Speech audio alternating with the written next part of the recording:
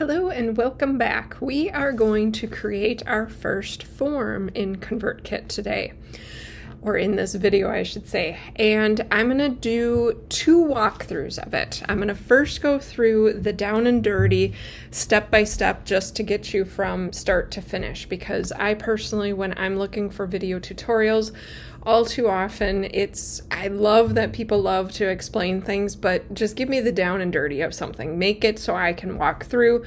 If I need the further explanation, I can always stick around after the fact. And so that is the approach I'm going to take with each of these videos. Is I am going to just walk through start to finish and then go from there.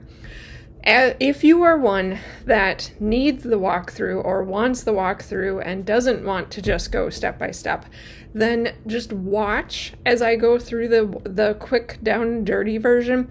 Take notes and make notes of maybe content that you need or ideas for things that you're going to have to come back, because it will allow you to prepare for the actual steps that you're going to need to complete. So with that being said, here we go. Let's create our very first form in my O'Malley version here. So on my to-do list that they are telling me to do, because again, if you remember correct, we got started, we created that landing page when we first came in, and then I walked through or clicked on the share thing where I can grab the URL. If I was logged into Twitter or Facebook, I could definitely share there too. So those steps we completed already. So we are on step number 3, and I am clicking to create that form. What's really nice, the very first time or when you click from that template or that guided process, they give you these nice instructions. So literally we are going to choose your display format, we're going to select a template and then customize our form and then hit publish and actually grab the HTML or JavaScript and we can go embed it somewhere, or we can grab a URL to share it. That's it. The nice thing is they do give us some extra resources. So on a Mac, what I like to do is I hold my command button down and hit my subscribe, or I click on the touchpad or trackpad, and then the same thing here. These are great resources. Again, this is how I came across that online course creator article out there. So I like to just pop them open just in case I encounter any problems. And like here, I love that they always give us the how-to version as well, and then you can always go over to get additional information. You'll notice up here it has the nice breadcrumb trail as well, so you can track where the topic went. Enough on that. Let's go through our quick version here. So where am I going to display this form? Am I actually going to embed it into a web page? So I personally have converted over to WordPress. I maybe am creating a web page for my waitlist that I'm going to create this for, and I'm just going to embed this form onto that page. Or we maybe have something that's going to be like a pop-up or that modal thing. If I go back, I could do it where it's a slide in, so it truly just comes over from there. Or I could do it where it is a sticky bar. So maybe I have, like November would have been great if I had had a sticky bar to sign up for my Design Forward or December of Design Forward theme. So maybe right now what I would want to do is a sticky bar because I'm going to create a form for a waitlist. So if I click that, it's going to be super simple. Right now I just have one template for that particular thing because again, all I'm doing up here is creating where they are going to submit their email address and go from there. So here I just want, all they got to do is join the advanced ConvertKit course and group waitlist.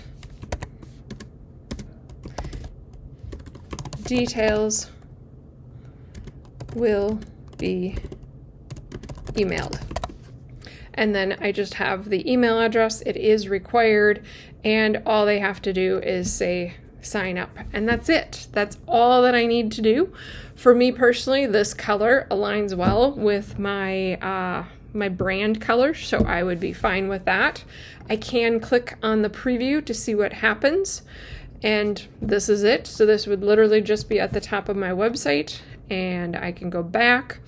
I can go into my settings. So here we go, success. Now check your email and spam folder to confirm your subscription. So they have to actually do that. I like to add that spam folder thing. Where do I want this to be? I can do it either at the top or at the bottom. I personally prefer the top, but that is 100% a preference. Here you could do it where they're maybe scrolling to a certain point, or you can leave it at the default of the 5 seconds. So they come to the page and after 5 seconds that pops up for them. Which devices should see it? Mobile devices or desktop devices. That's it. And how often should a visitor see this?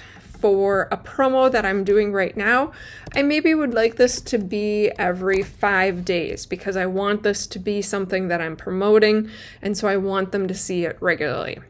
From here, I could set up my domain if I wanted. Here again, I have that, and then this here is, let's do advanced CK waitlist is going to be my URL. Let's go ahead and add that. And then you can see that it's been added in here. So advanced ConvertKit waitlist. My incentive here, I definitely like to have this actually sent to them. So I'm going to click into here, and this is truly just thanks for signing up. Click the link below to confirm this subscription, and then your address would be displayed here, and you can do the unsubscribe and the update of your email. Leave those in there so in case they wish to make their changes. And then I like to update your wait list subscription. And then down here, we're leaving the branding and everything. Right now we have the free version, so we don't have as much flexibility there to add and remove stuff. Our email address, again, we only have one user, so we don't change that at all. And all I do is say save. I can then allow them to just go, if I wanted, I could actually give them a download if they're doing that. Or you go to another URL after confirming the redirect. There are some advanced settings here, continue to show the form after they have, when they return, or you can hide it, show a custom content. It just completely depends on what you wish to do. I'm going to say save and save this here as well. The little dots here, you can archive this once a form is done, or if you didn't have the success that you wanted with it, you can duplicate this. So once you have forms set up, you don't have to recreate it every single time. And then we hit publish, and this is where we grab our code. If I'm embedding this into a web page on my WordPress site or any website, I would want to do JavaScript if that's supported, and all I do is copy that. I go to the page, there's typically a block that is an HTML block. You would add that, paste that in there. The nice thing about doing JavaScript over HTML is if you make changes to the form, the JavaScript will automatically update. If you choose to do the HTML, every time you make an update to your form, you will need to come in here, copy this, and go update it on that web page. Not a huge deal once you have it set, but definitely a nice difference with the JavaScript where it automatically just updates as you make live edits here. Sharing this, again, I can grab my URL from it. I can go and actually embed, if I have that integration set turned on between WordPress and ConvertKit. Again, that is something you would need to have the paid account. So for the moment, we're not dealing with that.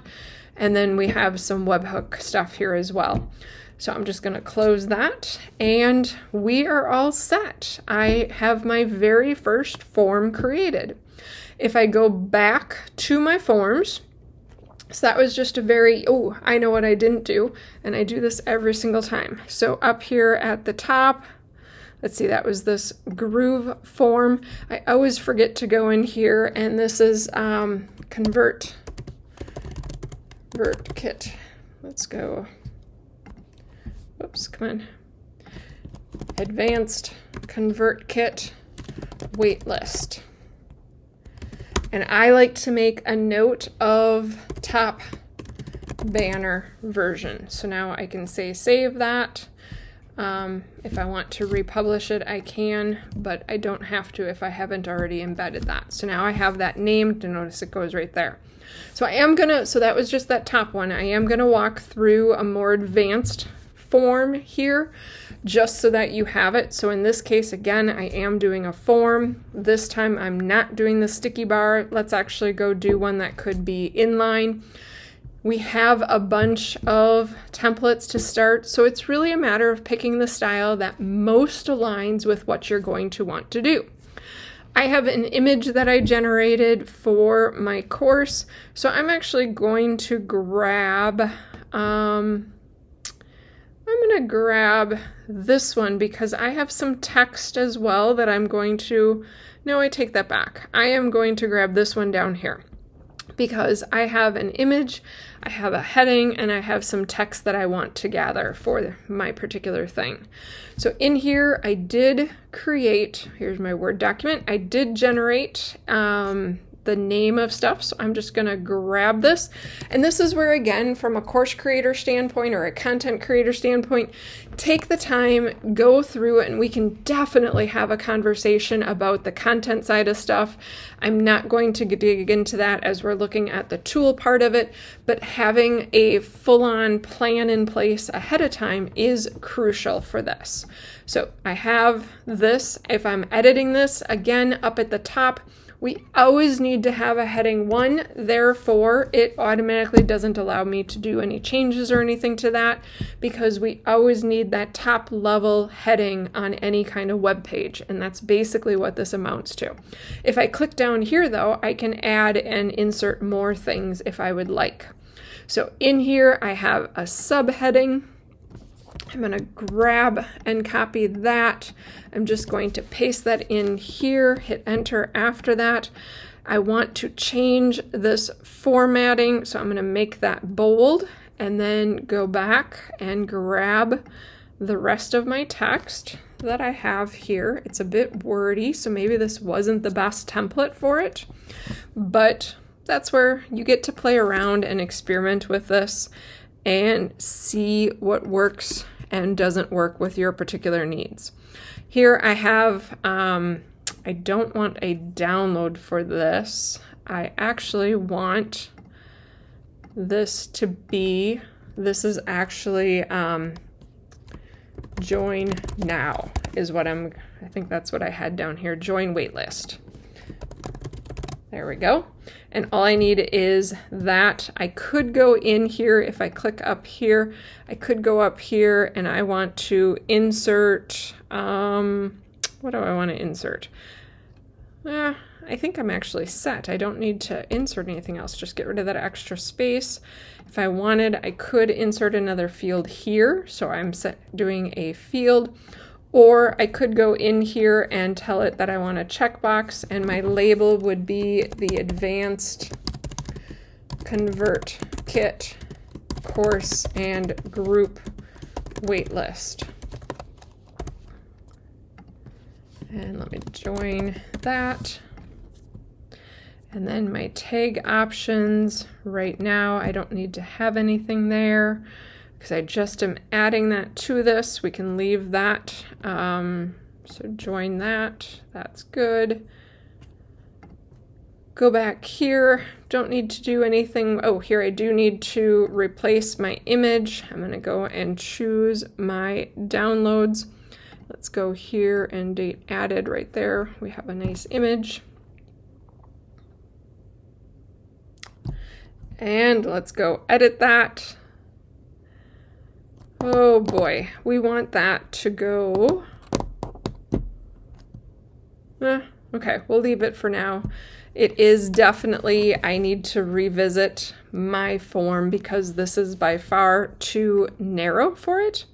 But let's actually go into our settings here again. Now check your email and spam folder to confirm that. I'm going to save that again. Whoops, didn't really want to. My domain is here. I can do this, advanced convert CK. I want to make it just a little bit different. Waitlist form is what I'm going to add this time around. And here I have that. My incentive, I don't necessarily need to go in here because I can leave that pretty default, but you can also personalize that. And again, my advanced, so I'm just going to save there. And here we have it. I have created my quick and easy form.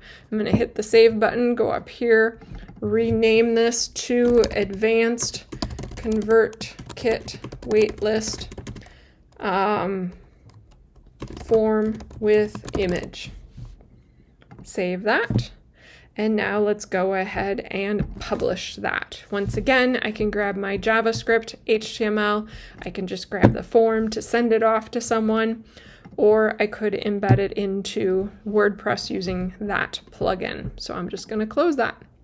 So that's the gist of our forms. We have now created both one using a template with an image and some text.